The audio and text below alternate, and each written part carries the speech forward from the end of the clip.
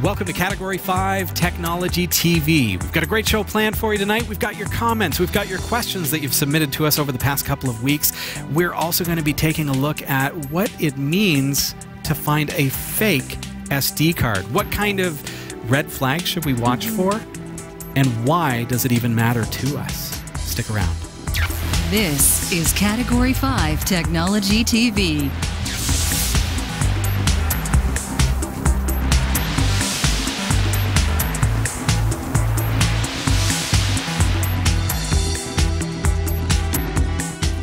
Our live recordings are trusted only to solid-state drives by Kingston Technology. Revive your computer with improved performance and reliability over traditional hard drives with Kingston SSDs. Category 5 TV streams live with Telestream Wirecast and Nimble Streamer. Tune in every week on Roku, Kodi, Plex, and other HLS video players. For local showtimes, visit category5.tv. Category5.tv is a member of the Tech Podcast Network. If it's tech, it's here. cat5.tv/TPN and the International Association of Internet Broadcasters. cat5.tv/IAIB. Category 5 Technology TV is on the air. Episode number 570. I'm Robbie Ferguson. I am Sasha Rickman. And if you are already a patron, well, hey, just want to first of all say thank you very much for supporting Category 5 TV. We had a hard drive crash. Just before the show, we had a light bulb blow up. Explode. Which is... You think a light bulb blows up, but in a studio, light bulbs are really expensive.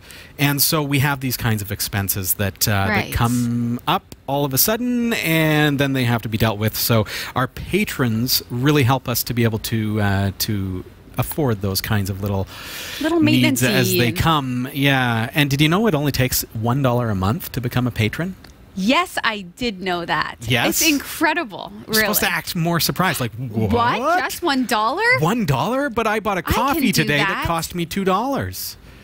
Exactly, right? Right. So if everybody were able to come together and say, hey, I'll give $1 a month to Category 5 TV, then all of a sudden, all of the expenses are covered, and we can take this thing to the next level, folks. Right. So we do have some hardware needs right now at this very time. So I'd encourage you, if you haven't already done so, check out our Patreon page. It is patreon.com/category5. And of course, you can also visit our tip jar if you want to throw a little extra in there. It's simply donate.category5.tv. Which is good. That one's good. But I feel like you want to do Patreon because of the extras you get from it, right? Like what? Like vlogs. Like vlogs. Behind the scenes vlogs. And some would say, what is a vlog? That doesn't even sound like a word. It's a video log, I guess is what it means. But basically, you get to join me behind the scenes, see what's going on, learn about upgrades and changes here at the studio before they occur, learn what we are going through here behind the scenes and what it takes to make Category 5 happen. I think that's a really cool thing. Yeah. Now, that's not to say, like, everybody can watch this. This is a free broadcast. Like, there is nothing, and no matter... Always will be, too. No matter what, we love you regardless of anything. It's true. If you give $0 a month, $1 a month, $20 a month, it's fine. It's just that it's helpful for us to know that the money's consistently coming in so that we can do things consistently like pay the rent. Yes, and I hate asking for money, and so I want to move on. Okay, let's go. Know that I am with you there, okay? So if you're thinking, oh, they're talking about money again. No, I want to say thank you. I want to say, hey, I encourage you to become a part of that, but let's move on. Yes. Because I hate talking about it too. We've got to take a really quick commercial break. Now, when we come back, we're going to be talking about SD cards on Amazon and eBay that are fake. Can you believe that such a thing exists? Unfortunately. Could you imagine what that could mean? We've also got lots of viewer comments and viewer questions that we're going to be sharing with you tonight as we pick up on our second part of our viewer question extravaganza. Don't go anywhere.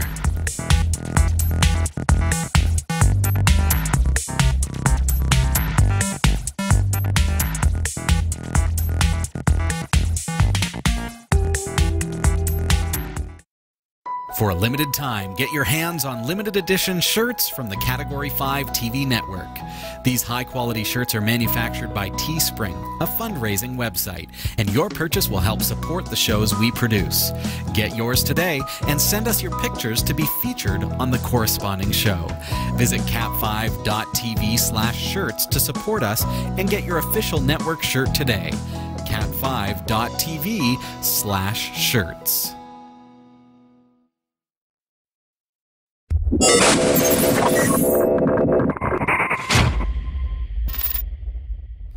Welcome back. This is Category 5 Technology TV. Sasha, you ready for a sad story? I am ready for a sad story. Okay. Now, I'm going to completely anonymize this story, but this Okay. is absolutely true. So, a person who was doing a family favor was asked to film the wedding of a relative. Uh-huh. And being the videographer and the photographer in the family said, I would like to do that for you. Right. But what do you do before you shoot a wedding? You make sure that you've got enough space on your SD cards. Yes. Because you're shooting on your DSLR in this case, or maybe a hand camera, and you realize that I don't want to run out of space. So what do? We get on Amazon, we get on eBay, and we find a card that has a lot of space that's not going to break the bank. Right. And then we go and we shoot the wedding. In its entirety? In its entirety. And then what happens if that SD card doesn't work? Taking it one step further, what happens if that SD card is fake? Then you hope people took pictures on their cell phone. Exactly.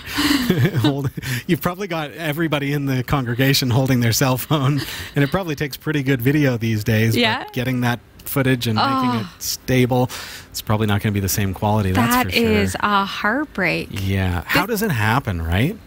Well, I can imagine it happens with trust. Right? It happens with trust and lack of experience. Like, I would just order an SD card. Because you see a great deal, and you know a great deal when you see one. Right. I just scroll through the comments, like the first 4 or 5, and I'm like, other people like this, I'll buy it.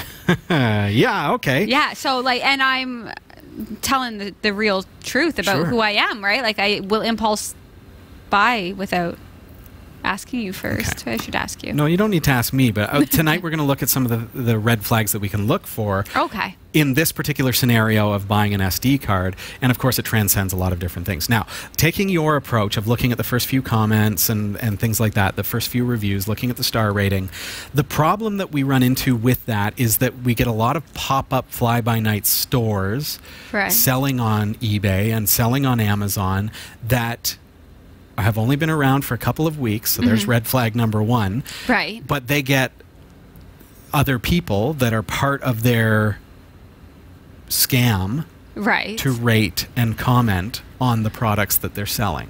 Right. So backing up a little bit, what is a fake micro SD card? So it's not that it's fake in that it's not actually an SD card. No, it is an SD card. But what they do is they'll print on it that it is a certain capacity, even though it is not. So in the case of our wedding videographer, they were shooting on a 256 gigabyte micro SD card. I'm going to bring up Amazon here, and I'm going to do just a quick search like you might do for a micro SD card in that capacity. So 256 gigabyte micro SD. And here on Amazon, so know that this is not about Amazon being untrustworthy. This is that we as consumers need to realize that when we're shopping online especially, we have to be the quality control in a lot of ways. So Right. we have to watch for red flags. We have to be careful. And it's not Amazon's fault. It's not eBay's fault. This is the nature of the world that we live in, where sites like these allow other people to sell products through their service. Okay? Right. So in this case, unfortunately, it was fake, and I'm going to talk to you a little bit about that in just a moment. So first thing that we see is SanDisk comes up, and SanDisks are, in this capacity, 200 gigs is $69.50 Canadian. There's a 256 gig, which is what we're looking at. It's $105.61. Okay?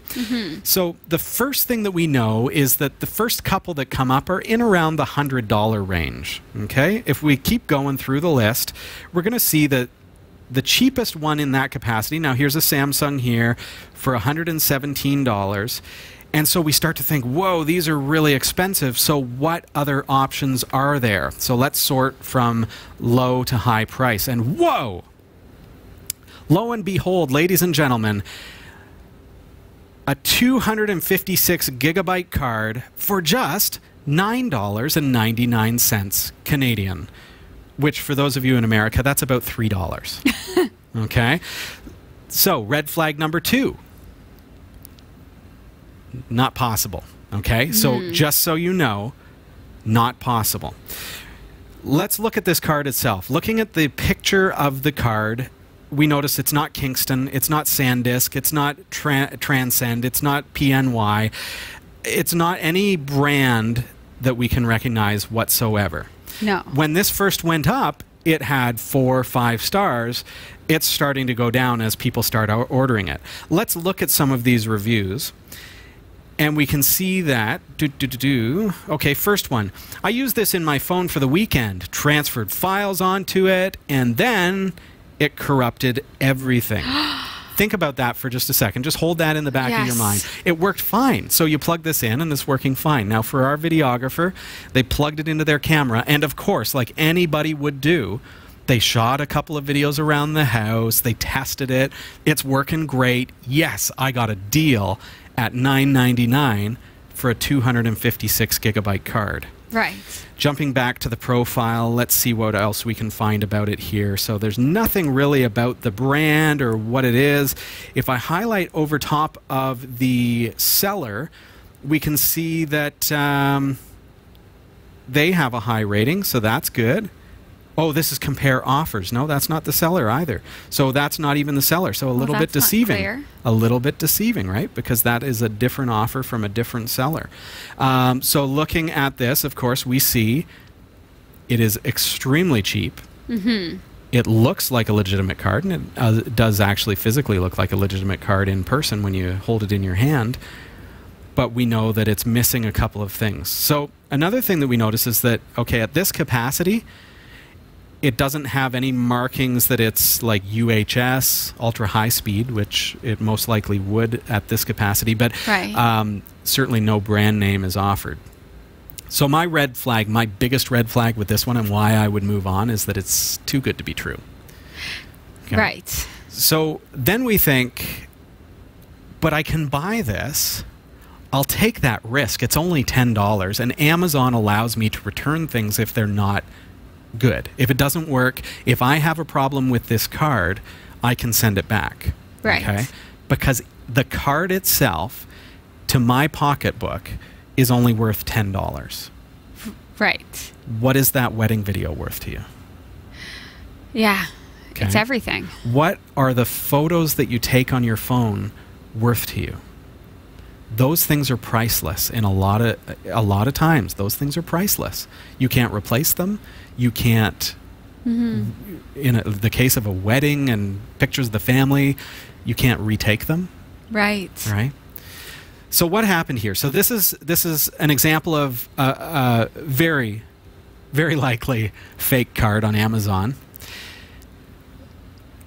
Having ordered this card and shooting video, as I said, it worked. The first review said, at first I started transferring files to it, so it worked. Right. But then all of a sudden, it corrupted the data. Because the card itself, now I physically had this in my hand, and I plugged it into my Linux machine, and I ran it against FDisk, and I did a little bit of math. The card showed that it was 256 gigabytes. According to the report from FDisk, it's a 256 gigabyte card. Now, looking a little bit closer at the sector count of that card and doing a little bit of math and figuring out what the card really is physically, not what the file system is telling me it is. Right. The card was 2.4 gigabytes. Okay. How does that happen? So a malicious party has manufactured cards that are 2 gigabytes in capacity. Right. They've relabeled them as 256 gigs. They've actually connected them to a system that has overwritten the file tables to make it look to your system, to your camera, to your computer, as though it is 256 gigs. Everything that you see about this card shows you that it's 256 gigs. Right. As you start working with it, as you film video on this card, it works until you hit 2.4 gigs. And then it keeps working because your camera still says, this is a 256 gig card. That's what the card says it is in the file table, in the file system table. And it keeps recording. But where's the data going? Into the abyss of nothingness. And so then, having shot all that video on this card, plugging it into the computer after the event, and realizing I only have 2.4 gigabytes of video, and everything else is lost. The file system says that they're there, because remember, the file allocation table is only a reference. It's like it's a list of all the files that are currently on the card. So the file allocation table tells Windows when you plug it in, or your MacBook when you plug it in, or your Linux machine when you plug it in, here's a list of all the videos you took. Here they are, a whole bunch of MOV files, and they amount to 100 gigs. But you try to click on one, and then the file allocation table looks for the data on the card, can't find it, and spews out either an error message or just a bunch of garbled video. Because the data itself doesn't exist. Was anything salvageable? No. In this particular case, not at all. The test videos before the wedding were salvageable. Not what they're looking for. No. So we have to watch for red flags. Again, this isn't a problem caused by Amazon. No. It's the nature of purchasing from any vendor like think of Amazon. We've used the example. You use the example of calling them a mall. Right. You walk into the mall and you don't automatically trust every little kiosk in that mall just because they're in a mall that you trust. Because the kiosk is really the person who's selling this product, and did they even manufacture it? Who knows? The company that's selling it may think they've got a real great deal on 256 gig cards. Right. And then maybe they don't know any better. But the fact is, in this particular case, the cards were fake. And as you can see on my screen, a $10 256 gigabyte, not megabyte, gigabyte card is not a real SD card. So it's best to just spend more money and go with a brand you know and trust. Absolutely. Like Kingston. Yeah. Exactly like I said, look for the brand in this particular case, because we're looking at SD cards. Yeah, we're looking at Kingston. We're looking at SanDisk. We're looking at Samsung. And even then, they can be rebranded too. Right. So it's a danger. So, you know, how do you possibly know if you're safe? It's like you've got to buy from legitimate sellers. Watch out for that price, because if it seems too good to be true, maybe it is. And this isn't just SD cards, but this is a good example. We really need to be careful what we buy. We ran into it on the news. Right. There was was it a fire, a smoke detector, carbon monoxide detector? Yeah. Right? And, I mean, really, in truth, if you press the test button makes a noise, you think, oh, this thing works. Yeah. Because you wouldn't hold it up to something with carbon monoxide spewing out of it to see if it would go. And now you think you would, but who would? Yeah. Who has ever created a fandangled carbon monoxide box to hook up to the exhaust pipe of their car when they bought a new carbon monoxide detector? We don't do it. You press the test button, you see, okay, it's making a noise, you plug it into your wall, and Bob's your uncle, right? Except that. Unless they're fake. Exactly. Which was the case, again, on Amazon, exactly, on eBay, on various other sites that were selling that product. Yeah. So I hope that through this that you understand that we need to be smart consumers. We need to be careful where we're purchasing from, the products that we're buying. And certainly if you're going to be shooting something, like in a case of like a wedding or shooting something like that, I always have multiple SD cards handy, and I always test them first. I will actually, you know what, here's a good test for you. Put it in your camera and push record and let it run for 4 hours. See what happens. If you're not sure, like if you've got an SD card and maybe you've got a couple on hand and I don't even know, maybe one of these is fake. Why not just run it through a record process for as long as you will ever need to record for? So just fill it right up. Yeah. And then watch back the video and just skim it over and just make sure that everything's good. And then you'll know whether or not that card is good. And there are other, smart ways to test it using DDE and things like that, but not very intuitive from a user standpoint. So you know what? Plug it into your camera, press record, let it record for as long as it can hold, and then check it back and see before you actually need that card whether or not it's good. Thank you. We do have to take one more quick break, and then when we come back, we've got viewer questions and comments. Yay. Coming right up.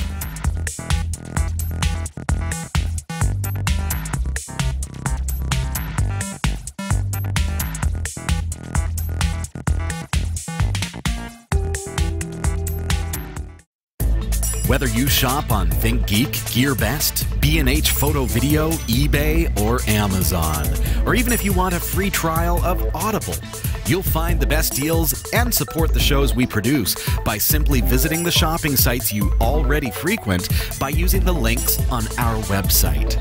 Visit category5.tv/partners for the full and ever-growing list, and help us create more free content like this show.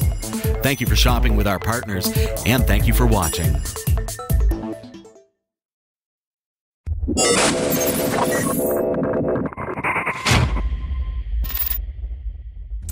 Welcome back. This is Category 5 Technology TV. Sasha, we've got lots of viewer questions, comments to cover tonight.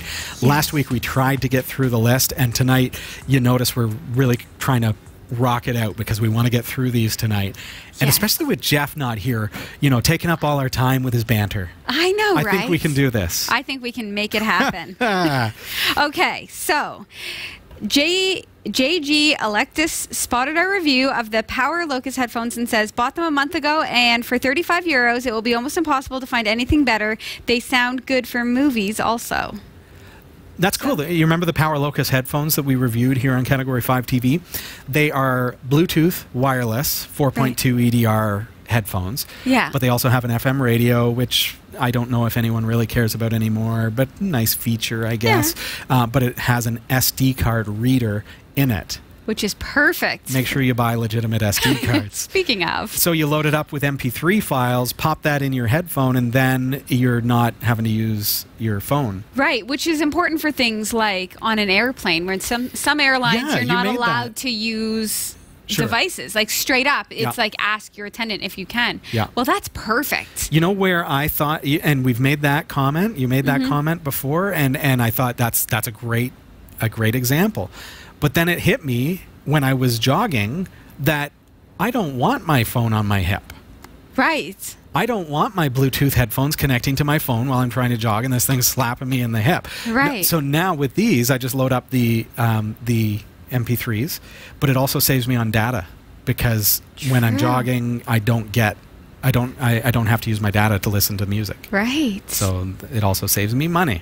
I like it. Yes, very, very good. SBS 5130 saw a review of the Edifier R1280T speakers.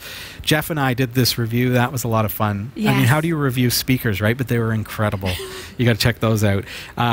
They say, impressive product for the money. But I wondered about the brand. So according to Wikipedia, Edifier is a Chinese company founded over 20 years ago. They quickly grew to dominance in their domestic market. Fun fact, they acquired Stax in 2011.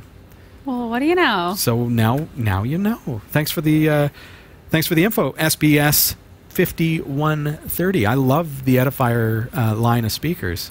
I really legitimately do.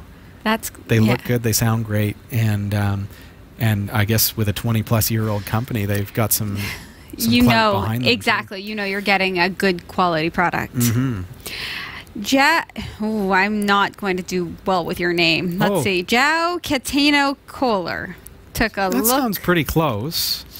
Let's see. Took a look at plexpi.com and wonders, what's up if my files which are encoded H.265? Raspberry Pi supports that format. Note that I'm not mentioning format conversion. H.265 runs in a Raspberry Pi. Question mark. There's all question marks. All right. So the question... If my files, which are... I think I understand what you're asking here. Okay. And is it Xiao? I don't know. Something... We'll call you Joe. Can we call you Joe? Oh, we can now. So H.265. So you're using plexpi.com, which is my build for Raspberry Pi to allow you to run Plex on a Raspberry Pi microcomputer. Right. So you plug all your videos into that, and then you stream them to all your devices. But if you've got videos that are encoded in H.265 format, now that is a compression format that is a much smaller file, but it is at the compromise that it uses a lot of CPU power to decode it. So if you encode your files in H.265 format, it will take a lot of CPU to decode. So on a Raspberry Pi, H.265 would not be recommended. Okay. Plain and simple, because you don't have a very powerful CPU. So with that being the case, if you tried to stream H.265 video, it's probably going to stutter. Mm-hmm. And that's because it's trying to decode the video in real time. Right. The CPU on a Raspberry Pi is pretty small. I mean, it's not really meant for that. We're pushing the envelope already. Yeah. So you might try re-encoding your files to H.264 or some other format that is not as CPU intensive as H.265. Do a little bit of research, see what's going to work the best. You might play with different containers to see what is going to work well for your environment, and get into like Raspberry Pi forums and start asking around about, you know, what formats play really, really well on a Raspberry Pi, and then you'll know. And really what it boils down to is finding codecs and containers that do not require a lot of CPU power in order to play back. So that, again, H.265 is a smaller file, right, at the compromise that you're using more CPU in order to decode it, okay? Right. So keep in mind, if you go with a file that doesn't take a lot of CPU to decode, it's probably going to be a larger file. So that's the kind trade-off. of the difference. Yeah, exactly. So do keep that in mind. You're going to need to use up more space for those H.264 files. Good question. Okay, a couple years back, Kelsey and I did a feature about how to rip our DVD movies, and it kind of comes back to Plex Pi, because now that we've got a Plex media server, how do we get our movies onto it so that we can actually watch them from any device? Right. So we start with DVDs and we import them to our computer and then put them on our Plex Pi system. So we did a video that has been doing really, really well. It was called Rip Copy Protected DVDs for free, with free software for Windows 10, Mac OS 10, or Linux. And Dalek Dancer has some comments. Do you want to read those? Certainly. This process worked a treat. Good to have an explanation as to what we were doing. I tried Wondershare and something else that did not work. On another note, I was thinking of transferring all my DVD collection onto a hard drive. What's the best way of doing it? Since you didn't mention this in the video, also, will you still be able to keep everything from the original DVD, like the extras, etc.? Appreciate your knowledge. Okay. So 2 questions there. Yeah. And a comment. First of all, the comment that, hey, this worked. Yes. Excellent. I'm so glad to hear that. One of the comments that we get on that video a lot is, hey, you guys talk too much. That's where I point you out the skimmer at the bottom, and you know, because certainly, you know, there's a lot to describe when it comes to that kind of thing. So I'm glad that it worked for you, and it's working for a lot of people, and it's helping a lot of people to be able to figure it out. How do you transfer those videos now to a hard drive? So right. I like to have an organizational structure that is quite organized. So what I would do, and I'll bring up my computer here for you, just to kind of give you an idea how I would do it. So I'm going to create a folder here. Don't worry, I'm going to show you my screen in just a second. I'm just creating it. So I'm going to just pretend this is my drive. So I'm going to call this my drive. Okay. And now I'm going to hop over here for you. So this is my drive. So what I like to do is I like to create a folder on my external hard drive, and I'm going to call this Murder Mysteries, right? And then I create another folder, and I call this Sci-Fi, and so on and so forth. So for every genre that I might ever want to watch or rip, so I do that kind of thing. Okay, so then once I've ripped my DVDs, I jump into the folder that's appropriate, so there's comedy, and I simply paste it in. So I cut it from wherever the destination is. So if I saved it to my desktop, for example, now I'm going to paste it onto my external drive in that folder, and then it keeps it kind of organized in such a way that I can go back to it easily. And if it's a show, then I make sure I number it. So if it's like Season 1, Episode 3, I call it S01E03, and then the name of the episode or the name of the show, something like that, and so on. So then when I'm organizing things by title, sorting them by title, it's going to show them in order for me so that it's easier for me now to find S01E04, my next episode, to watch it just by double-clicking it on my laptop or something like that.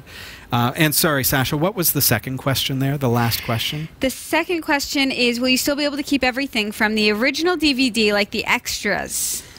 Okay. So I know this isn't your question, but the question has come up. Can you keep?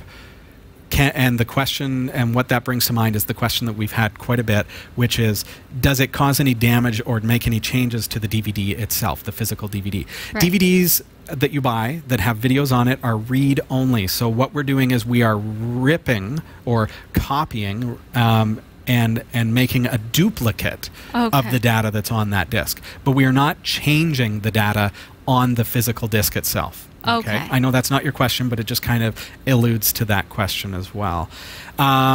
So then yes, right? Then you could just have the extras, couldn't you? Can you have the extras? That's where I'm going with this. I'm like, where am I? Okay. I think then you could, right? The extras are showing as other videos within the DVD.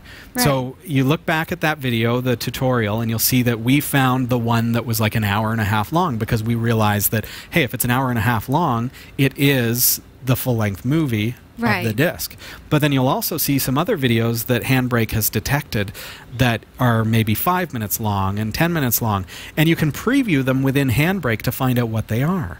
Push play and see what they are, and you'll see that those are actually your extras. So then you can rip those using the exact same process and just give them a name like extras or behind the scenes or whatever it is that you want to call it, that keeps it organized for you. So absolutely, you can keep those things.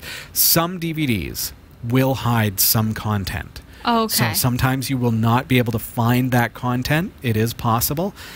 Certainly that is often the case on DVDs that have multiple videos on the single DVD. You'll find those in like bargain bins that have like 4 movies on one DVD, for example.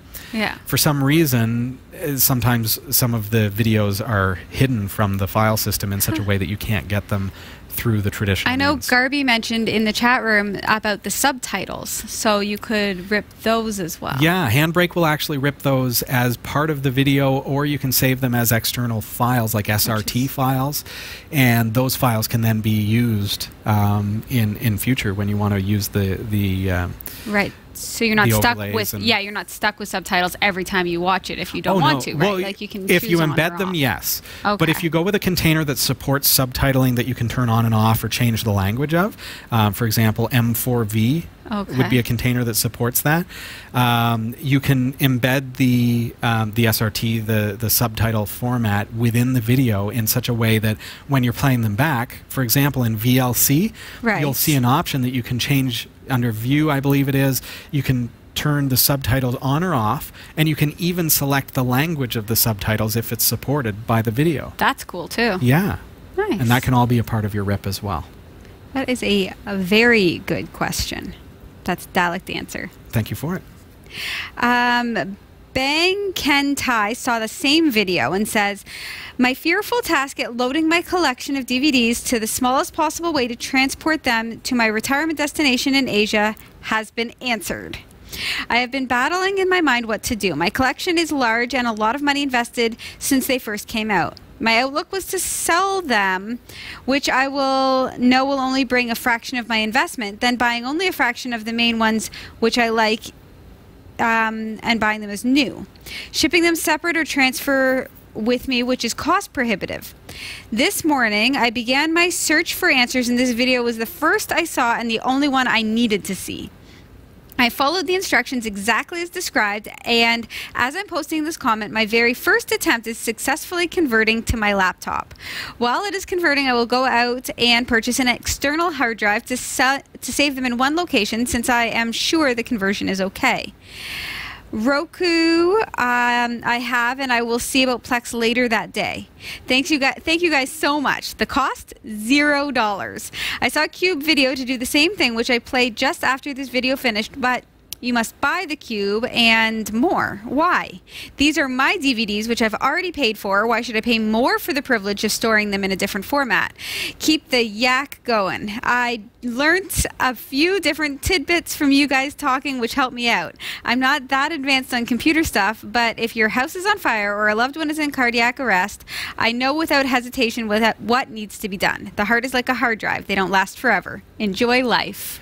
I love that this guy appreciates the fact that we were yakking and yakking and yakking. That's great. You know, everybody's different, right? And so that's kind of part of it, and that's the fun of having a talk show. We try to give a little something for everyone, and we appreciate that comment. That is a wonderful, wonderful point that you can take your entire DVD collection, right, put it on an external drive, and bring it with you as you travel. That's perfect. If you have a vacation home, well, you can't bring boxes and boxes on the plane. No. It just ain't going to happen. And if you try to bring them in the car, you're probably going to get hit with some kind of importing taxes and who knows what else. Yeah. Yeah. So here you can put them all on a drive. Now, I guess there's the caveat that maybe if somebody stopped you with that drive and plugged it in, they might think that you have pirated videos.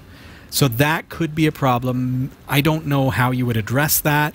Perhaps take a picture of all the DVDs laid out on your floor so that you can just, if it happened, maybe have that JPEG in the root folder and you can say, look, these are mine. I took a picture just to show that I actually own these DVDs.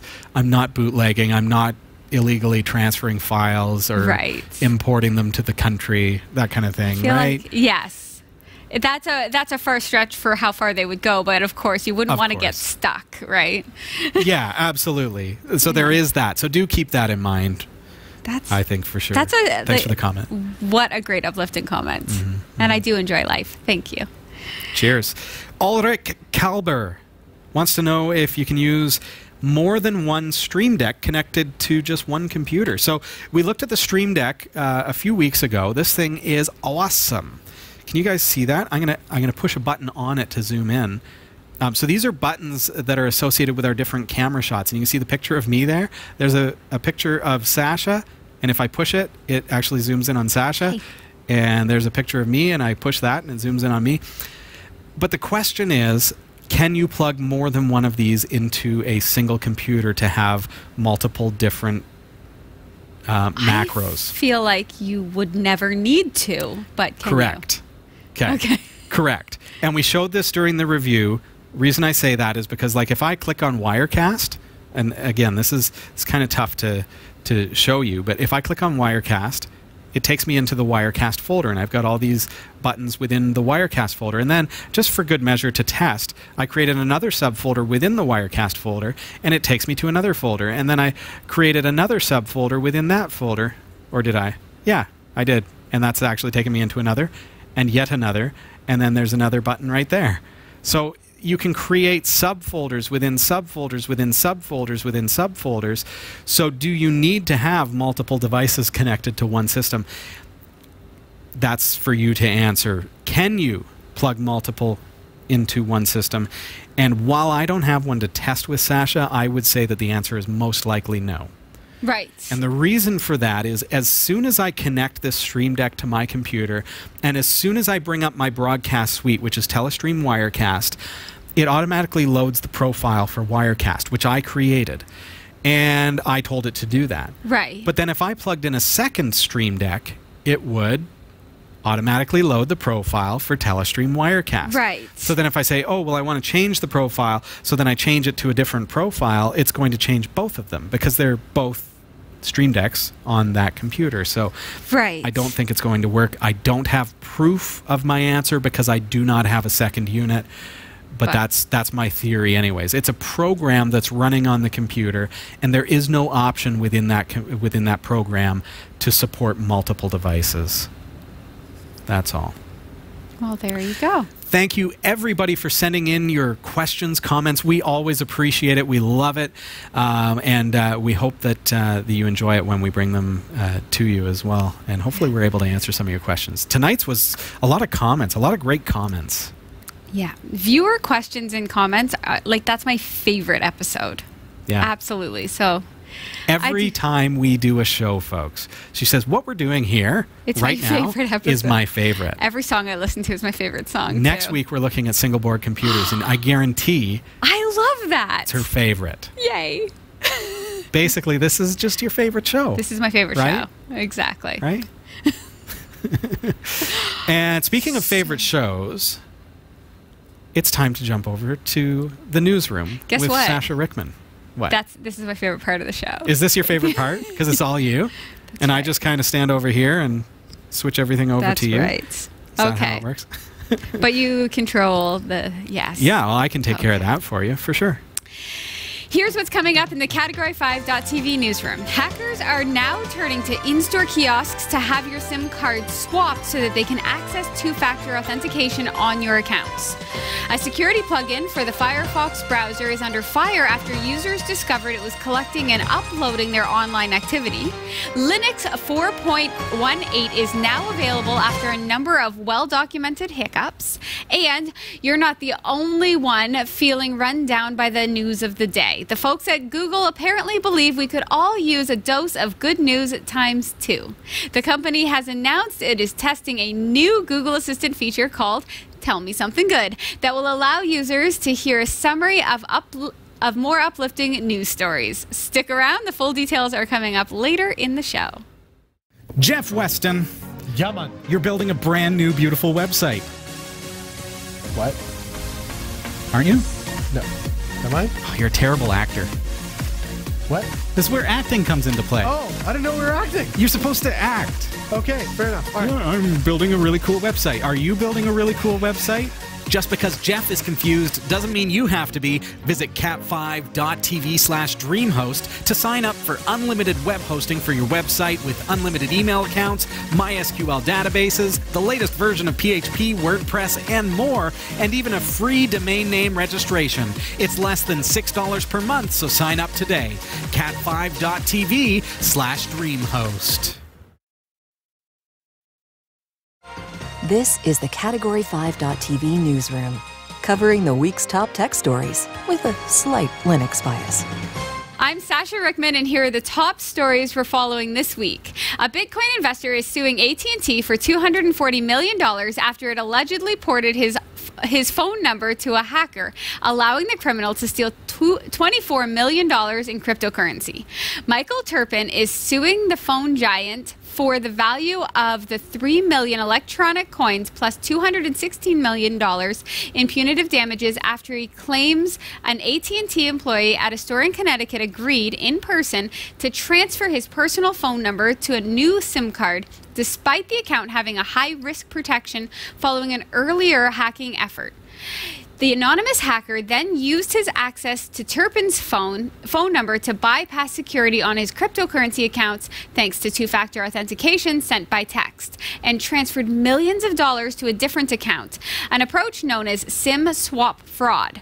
Turpin claims AT&T admitted to him that the employee in question agreed to shift the SIM card despite the security requirement that they ask for a valid form of ID and having ignored an additional VIP requirement that they provide a special 6-digit passcode before changes are allowed on the account. That 6-digit extra security step was introduced after Turpin says his account had been targeted and hacked 6 months earlier through the same approach. That time, he says, a hacker made no less than 11 in-store attempts to steal his SIM information before finally succeeding. On both occasions, the first Turpin knew of the hack was when his phone went dead. The second time, he says he knew instantly what had happened and immediately tried to contact AT&T to shut the phone down, but it was stymied by the fact that it was a Sunday and AT&T's fraud department apparently does not work on Sundays. By the time he regained access, $23.8 million in Bitcoin had gone missing. By failing to follow procedures and giving the extra security on his accounts, Turpin claims that AT&T had broken multiple laws and lists no less than 16 claims for relief, ranging from negligence to breach of contract to insufficient security and providing unlawful access to personal information.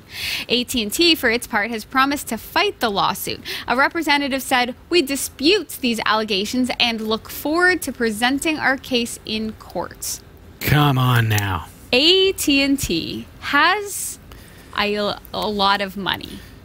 So if they're fighting in court, this poor Turpin guy is going to be out all of his millions of Bitcoin. We got a big problem here in this world right now because a company like AT&T may not look at cryptocurrency as a commodity. Right. So, you should have protected yourself. There are so many problems with this. Now, first of all, we're giving the benefit of the doubt to the person who has had this happen to him. Right. Of course, it in itself could be fraud, right? That's saying, true too. oh, somebody stole my SIM card and blah, blah, blah. That could be fraud. But we're giving him the benefit of the doubt and saying, okay, well, let's just say that the news story is correct and this actually happened in the way that he described, which could happen. Then we've got a few problems with AT&T. First of all, we know that their staff, those who are working at the kiosks, are not necessarily trained in anti-fraud. Right. And if that's the case, why are there not things in place that say, okay, this person is subscribed to our ultimate security package? Right. Nobody, absolutely nobody who works for us is able to make any changes to that account without true authentication.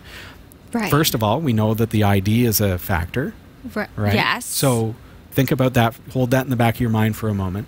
But why is an employee able to circumvent the requirement that is put in place?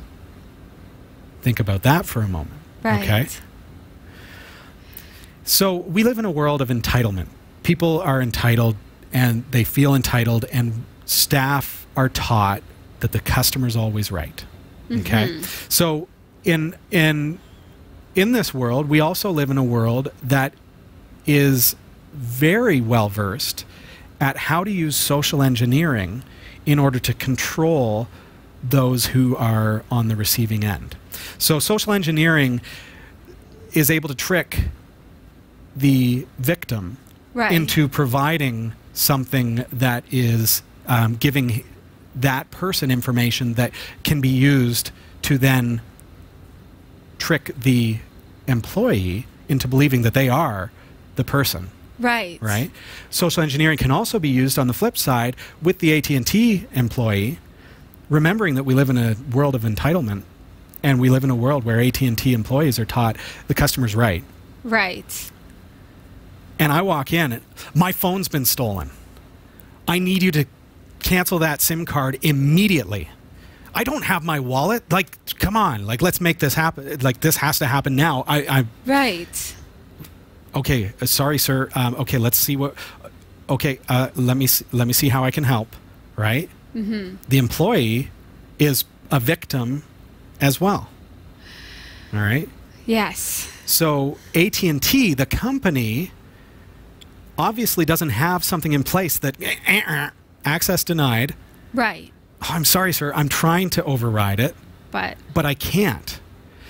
The message on my screen says, first of all, now had I, as the AT&T employee, had training in anti-fraud, I'd say, okay, hold on one second, sir. I'm just going to pick up the phone and I'm just going to call the number for this smartphone. Okay. Okay, I've got an answer. Hello. Okay. What's the answer to your security question? Okay, the guy standing here before me didn't know that answer. What's this and that, right? Right. Okay, there's something going on here. I need to push that button under the desk. That's, had I had anti-fraud training, I would have known to do that. That's obviously, that doesn't sound like the case here. So, but had AT&T had something in place that says, no, you're not allowed to override this, it's not possible for the staff member, who could also be in on it, to override this, then it never could have happened. So AT&T is liable. Don't kid yourself. Right. They certainly are.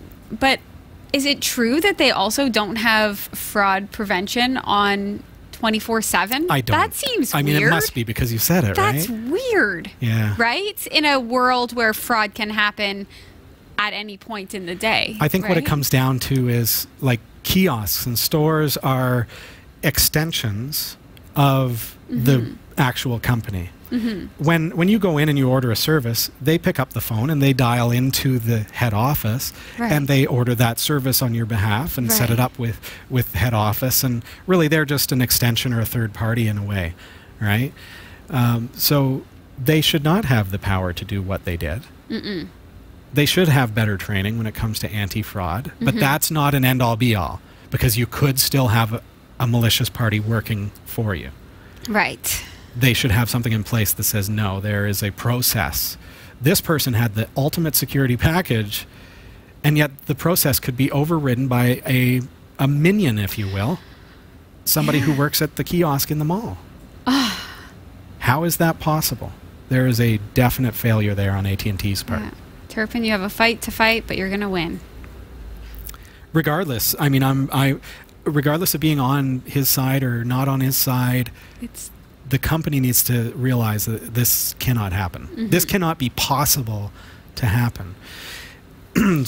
Taking it to, okay, so completely away from the AT&T side, had I realized that my phone, which I use for two-factor authentication, was missing or had gone dead, Right. his first step should not have been to call AT&T. Absolutely not.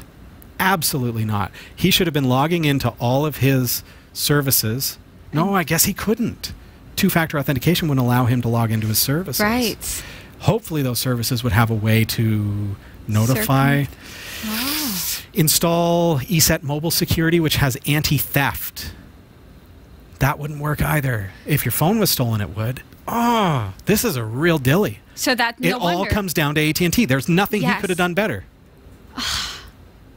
That's a heartbreak. A security plugin for the Firefox browser is under fire after users discovered it was collecting and uploading their online activity. The outcry began after Mozilla featured the web security extension on its blog with a post titled "Make Your Firefox Browser a Privacy Superpower."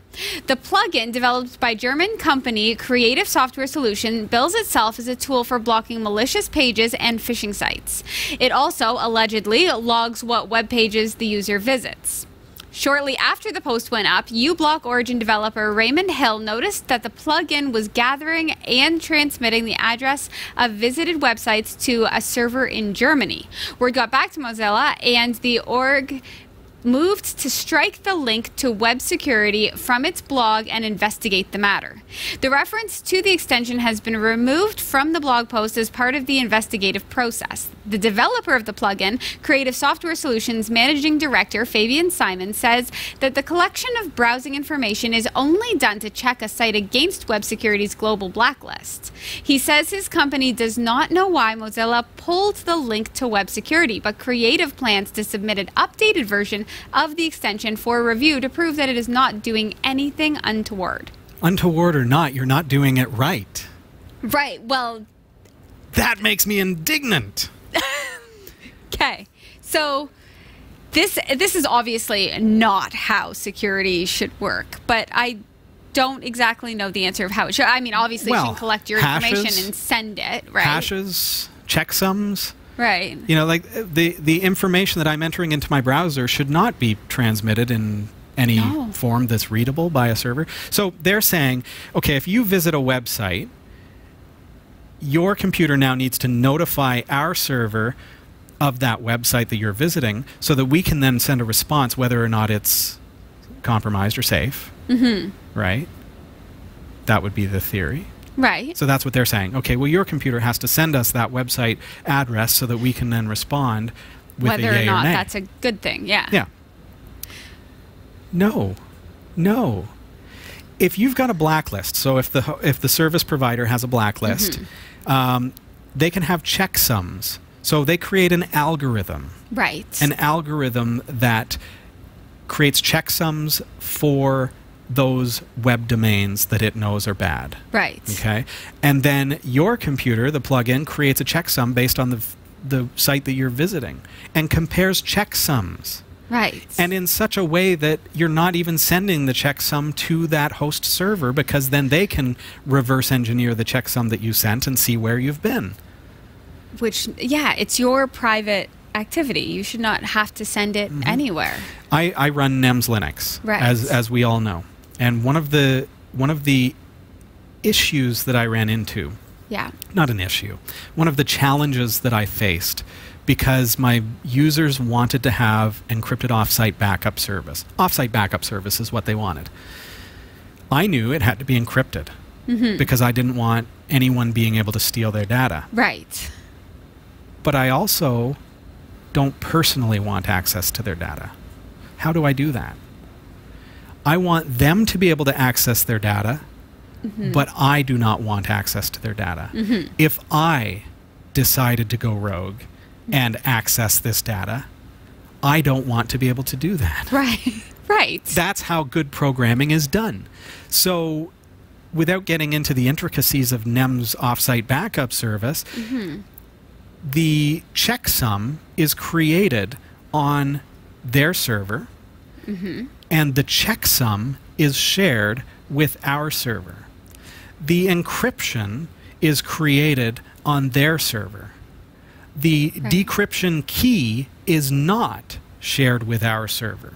Right. So my server now has the checksum, which it associates with the user account. So I do have an association, and I can cross-check whether it's a website address or a user's account information. They're associated. Right. But the files, the data, the information is not accessible. So get a checksum, upload it to the server for the plugin.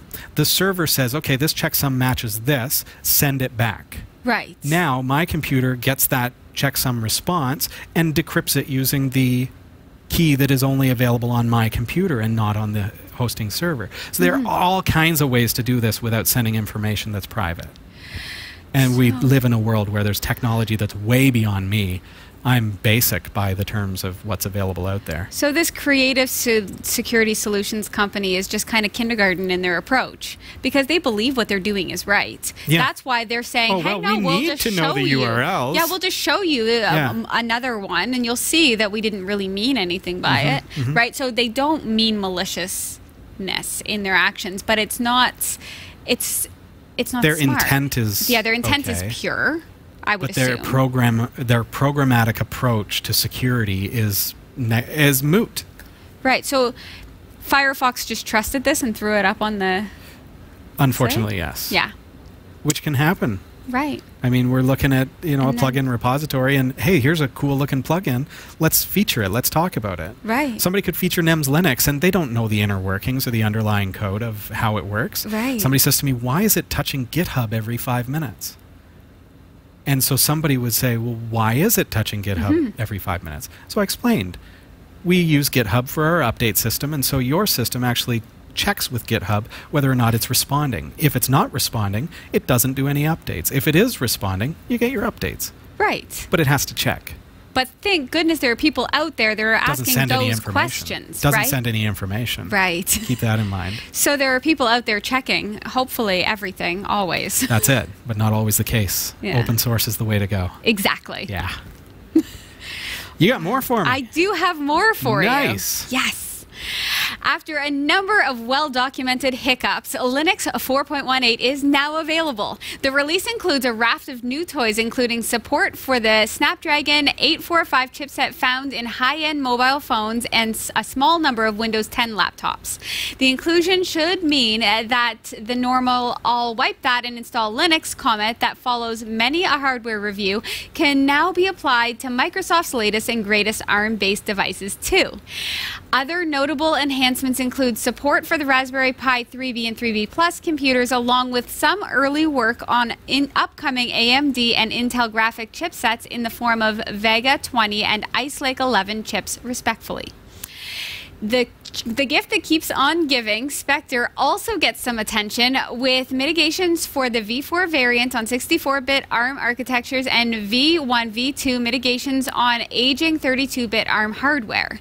Other hardware, such as USB 3.2 and Type-C, also see improvements, plus new support for a wider array of sound chips. I don't know how Linus does it. I mean, come on. Yay! So Linux, of course, Yeah. is an alternate to Windows. Linux, the kernel, which is what we're talking about here with 4.18, is taking Linux to the next level and making it so that it's available on more platforms. always Good. improving. Open source Yeah. wins again.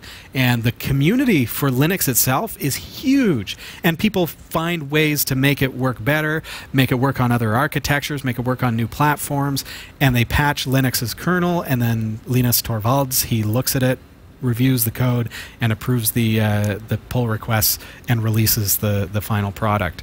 And so it's a real collaborative effort. Mm-hmm. And it's what we're using. Yeah. Works great. What a good community. Yeah. Love it. You're not the only one feeling run down by the news of the day. The folks at Google apparently believe we could all use a dose of good news at times, too. The company has announced it is testing a new Google Assistant feature called Tell Me Something Good that will allow users to hear a summary of more uplifting news stories. Google says the stories will focus on people who are solving problems for our communities and our world. To activate the feature, Assistant users in the U.S. can say, "Hey Google, tell me something good," to kick off the daily briefing of happy stories. Google offers some examples of what the good news may include, like a story about how Georgia State University stopped students from slipping through the cracks, or how backyard beekeepers in East Detroit are bringing back the dwindling bee population, or how Iceland curbed teen drinking. The stories are selected and summarized by the nonpartisan nonprofit Solutions Journalism Network, an organization that helps train journalists to better cover how people are responding to problems and how those actions can have positive results. The stories themselves, meanwhile, will be chosen from a wide range of media outlets. Google acknowledges this feature won't be some sort of magic bullet, but the company says it's an experiment worth trying because it's good info about good work that may bring some good to your day. The Google Assistant feature works on any Assistant-enabled devices, including mobile phones, smart displays, or Google Home devices. But I understand it's only in America. It turns out it's only in America. So I read this, right? And America, you need good news today. I know. So I get in my car, which I hook up to my phone, and then I have Google everything, right? Yes. And so I ask my car, I just press a little button, and I'm like, tell me something good. And it said to me, I'm sorry, something good does not exist in your area. Oh, or your region. sad. In your region. Yeah, I am. Sad. Give it a try on your phone. See how it works. I think it's a great concept. Yes. And it kind of plays into. Remember how Facebook was manipulating people? Right. So that's the dark side of this, where they're posting specific stories to manipulate the global mood. Right. Where here it's a choice to, hey, you know what? I don't want to hear what media is giving me. I want to hear what is uplifting. I want to hear what's good in the world today. Okay, yeah. There's a lot of good folks. So here's the thing. You may have noticed, am a glass half full sort of person. I don't like to watch the news in the morning because, and I understand that tragedies do need to be reported upon, but I don't want to start the day thinking about all of the ills of this world. I want to help everyone. I don't not care about you. I'm drinking my coffee and I want to be lifted, right?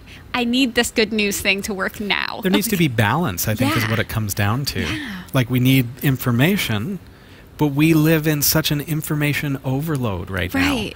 And when that information overload is skewed toward the negative, because that's what sells news I know. ad space. I don't know what's the phrase now. You can't say sells newspapers. That's true. Because nothing sells newspapers anymore. Sells attention. I don't know. So what makes you click on the clickbait, website? that's it. Yeah. There you go.